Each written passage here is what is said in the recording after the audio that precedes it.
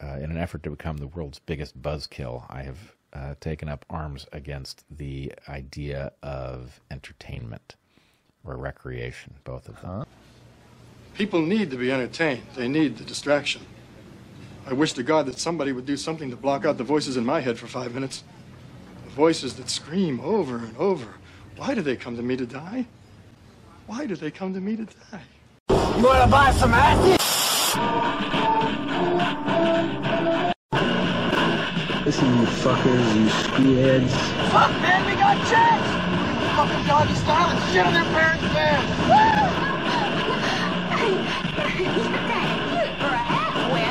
I'm working my chest, I'm working my triceps, I'm working the back of my calves, and I'm working my heart, and I'm working my lungs. I'm working my buttocks. I'll tell you what, Ski King. Why don't you just take your mama home some chicken, and then I won't have to stuff my boot all up in your ass. Man, you are one crazy motherfucker. But it's all. Go home to your mother. Doesn't she ever want you? Tell her this isn't some communist daycare center. Tell your mother I hate her. Tell your mother I hate you. Hello, fellow rubes. Welcome back to... Eat shit and die, Ricky! Well, Bret Weinstein might feel that way if he sees this. Bret Weinstein is one of those college, university, professor, teacher, educator guys, and I hold them in very high esteem as they shape the future of our country through the educating of our young people. Actually, I'm kidding. They're just... Ooh, licking piss, drinking figure, friggin' tit, tweaking love, biting ass, licking shit, stabbing, motherfucking spunk, loving ball, busting cock, sucking fist, fucking lips, smacking thirst, quenching cool, living, ever giving, useless man. I know, Bret Weinstein, he's one of the good guys. He stands up against wokeism and the Marxism that is going on the college campus. Actually, I would go so far as to say it's the fault of guys like Bret Weinstein and Jordan Peterson. You guys are in the college environment, right? You're working in the universities. Why the process of them taking over the education system to the extent that they have took them at least 20 years. Well, where the fuck were you? You weren't saying anything when this was happening, when this was starting to happen? There's not enough profit margin in it for you? Nobody was giving you enough attention to say anything about it? Or just that your arrogant ass knew that the more of these dumb Che Guevara t-shirt wearing fucking teachers were occupying the faculty halls, you got to be the smartest man on campus. So sorry if I'm short on hero badges to pass out to these people. You're an evolutionary biologist. What practical use does that have in the world? That's the other thing I hate about intellectuals. You know astrophysics. I'm an astrophysicist. You know that has no practical use whatsoever down here in the real world. We use that shit for absolutely nothing. And by the way, one quick lesson in school, we all kind of understand it. You just take the time to know all the vocab words and equations that make you sound more knowledgeable about shit we can't use. Evolution, that's still kind of... I actually believe in evolution, but most people consider that to be still kind of up in the air. The only people that can make practical use of evolutionary biology is the government when they make viruses and chemical weapons and shit like that. And also, mankind is never going to go that far into outer space. There's been several civilizations prior to this one that go way back millions and millions of years that have tried. Once we've reached the point where we go, I think we can leave the planet now, the planet kills the fuck out of us. Because we're not supposed to leave. The conditions that make this planet habitable to us are unique only to this planet. Hey, this one's got some conditions over here that says it can house life. Can it? No. Not shit living on it. The rest of the planets have an immune system to keep us the fuck off of them. They're either too hot, they're too cold, they have perpetual storms that rain sheets of glass sideways, their rivers are made out of methane. We're not supposed to go there. You got a perfectly good planet here, and you're over here going, I want to go to that one. Well, there's nothing up there. Barren wasteland that's way too hot. Yeah, but I'm not there, so I won't be there. It's progress to go there. Maybe shit living on the planet in general is a sign of poor planetary health. I mean, look, if you got a bunch of apples and one of them is all slimy and shit is living on it, you'd throw it away. Anything down here that is slimy with shit living on it, we throw it away, because it's garbage. What is the Earth? It's a slimy thing with shit living on it. And if those are the conditions in which a planet actually dies, then we're doing our job by killing it. Intelligent life is just planet AIDS. Like, if planets went to doctors, what do you think the doctor would look for to determine whether or not he was in good shape? Just judging by all the other planets. I'm sorry, Mr. Earth, but you've taken on a lot of water. You don't have an extreme temperature on either side. You're not hot enough. You're not cold enough. It looks like we're gonna have to diagnose you with the big C. Oh God. I got a civilization? How bad is it, Doc? Don't lie to me. Looks like a stage 3 industrialization. Oh, fuck. If there's one thing true in the law of nature, one thing's miracle is another thing's tragedy. Thing A goes, yay, we have food, and thing B goes, fuck, I'm dead! Alright, so I finally clicked on a Bret Weinstein video about why he opposes entertainment and recreation. So let's hear this out. This ought to be brilliant. In an effort to become the world's biggest buzzkill, I have taken up arms against the idea of entertainment or recreation, both of them. Full stop? Kind of. Do tell. It's a lot. It's a lot like my position about pornography versus erotica. Interesting. What are you worried it's doing to your mind? Wasting it. Well, don't waste your mind. We need to wake up. We need to evolve. We need to find truth. They're unable to see truth because their minds are wasted. You know what the truth is? You know what your life is? You're meant to live long enough to reproduce and then die horribly so you can feed a pack of wolves, a flock of vultures, and a colony of ants. There's your fucking truth. It's cold, it's ugly, it doesn't like you. Dude, that's so negative, man.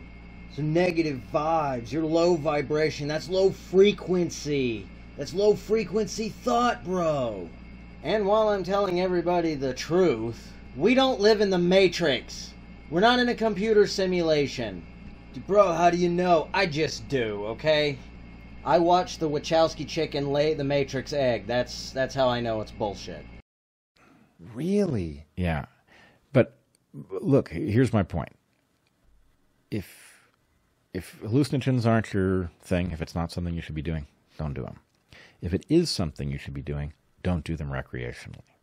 Now, what I'm saying is not don't enjoy yourself. I hope you laugh the whole time because of all of the insights that you take away from it. And then I hope you reflect on what those insights were and how they looked from that state and how they look from back down here on Earth. We're in the spirit world, asshole. They can't see us. Doing mushrooms is fun and shit, but if you really want to know why they make you trip, it ain't because the Earth wants to connect with you spiritually. It's a defense mechanism. Some plants are this thing called poisonous, and they don't want to be eaten, but it happens, so they get revenge after the fact. Some make you bleed out of the ass and die, and others send you on this goofy magic adventure. So when you hear this noise, you start dancing because you think you're in a fucking discotheque or something, and you get wasted. Bro, I see the universe in your spots, and I see the truth, man. We're one.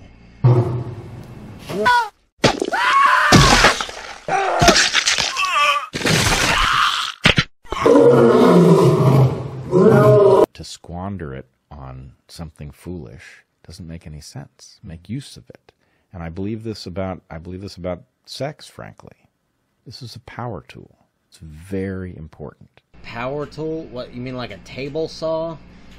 You know how much I've had enough of the word power too. You know how much better relationships would be if one of the other partners wasn't constantly seeking power and trying to be the dominant. Point is, look, there are all of these things that create this tremendous reward. And that reward is built into them for a reason, an evolutionary reason. To use them just to trigger the reward without accomplishing whatever it is that's supposed to make you feel good is like, well, I mean, there are a lot of drugs. This is how psychopaths talk. They have a philosophy about every mundane thing. You're missing the best part, Mr. Mason. When you're eating the flesh from the pig, look into his little beady eyes. That way, you will be devouring his soul. Cherish the moment for what it is. Observe your food. Smell it. Touch it. Put your mind into it. And then when you're finally ready, consume it slowly. Can't just eat the pork chops. You gotta look at the pig's face while you do it. And there's gotta be some kind of weird philosophical reason for it. Well, I mean, there are a lot of drugs that I don't think are interesting. Drugs that can trigger a sense of overwhelming excitement without having done anything. Well, you are supposed to experience overwhelming excitement in life when you've accomplished something great. If you can chemically trigger it, what have you just done to your motivational structure? Right? So what I'm saying is don't enjoy these things, but enjoy them at their full depth. Right? It's not entertainment. It's not recreation. Right? Read a great story, not because it entertains you, it passes the time, but because it enriches you, because it makes you into something you weren't before you started the story. It's that good. It alters your values or your understanding of yourself or the universe or something. So his point is, don't stop doing the things you enjoy, but don't do them because they entertain you or because it's just good recreation. Do it so you can be a pretentious asshole about whatever that thing is, whether it's doing drugs or reading a book. And if you don't use those experiences to talk down to other people, like you're Moses coming down from the mountain, then you wasted your mind. He just talked in circles and came to no conclusion whatsoever. But I talked slow, and I used very, very extraordinarily large words when I was talking in eccentric, circular pattern of thought and logic, and I didn't curse and make blowjob jokes. So whatever I said must have more merit than your garden variety Rube, who does not have a large vocabulary full of synonyms for very simple words. Let's talk about the issue of blinding. And I'll just tell you my own thought process. I come from a background studying complex systems. I'm a biologist. I'm an evolutionary biologist, and I'm very interested in levels of analysis. So I come to questions of how human societies function through that lens. And a hypothesis in such a case tends to be actually a nested series of sub-hypotheses. And you build them out, and the more that they stand up to new observations, the more truth they are likely to contain. So I build up a model, and if I see something next week that's inconsistent with it, my point is, well, my confidence in that model is pretty low. But if I have a model and it goes a year or 2 years, and all I see are things that actually fit with it, I tend to get the sense maybe it's right, or it's analogous to something that's right. What in God's holy name are you blathering about? In his line of work, he's trained to look for patterns. He's thinking about society the other day, and he noticed a pattern. Wow, look at that. Bam, snap of a finger.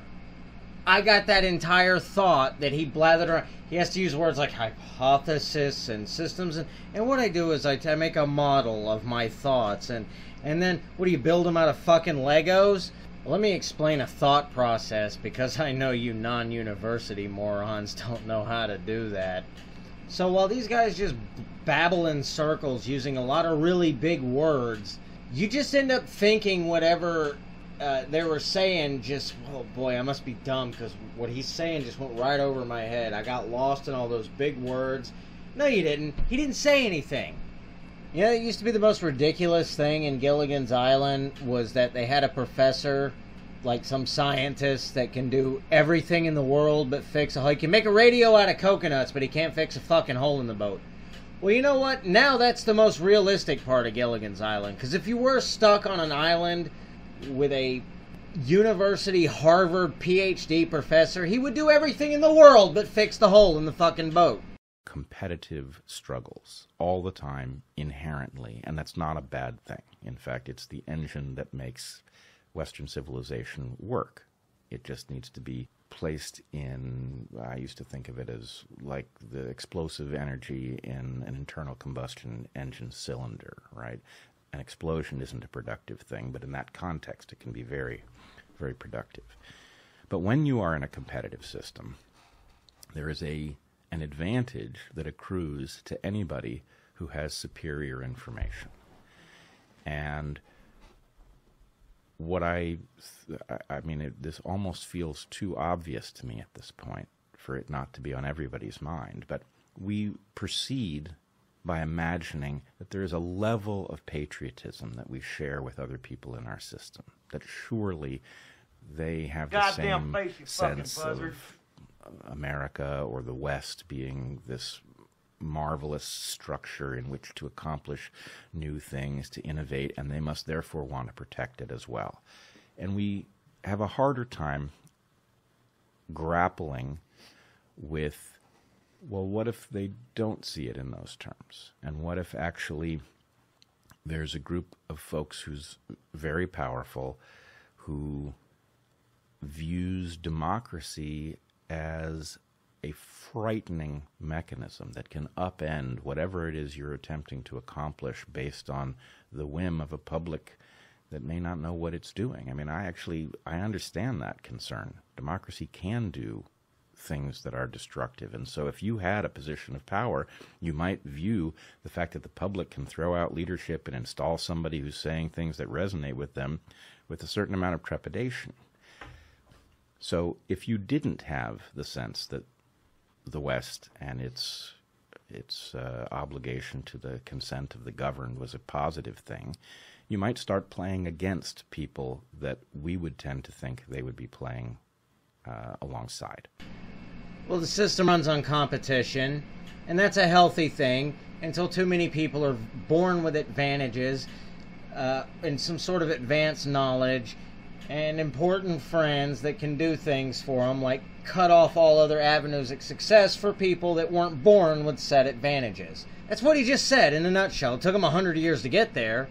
He's using a lot of big words and shit, but essentially he's making the argument of every militant cracker that is up in the hills of Kentucky making bombs out of fertilizer.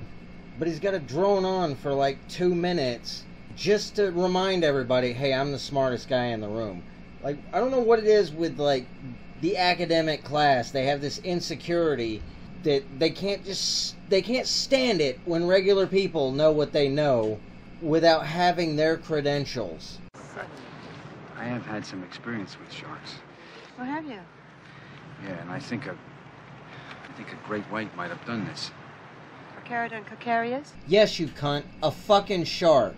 You're only here because I need somebody with the word ologist in their name to tell the mayor to close the goddamn beach because we have a shark problem.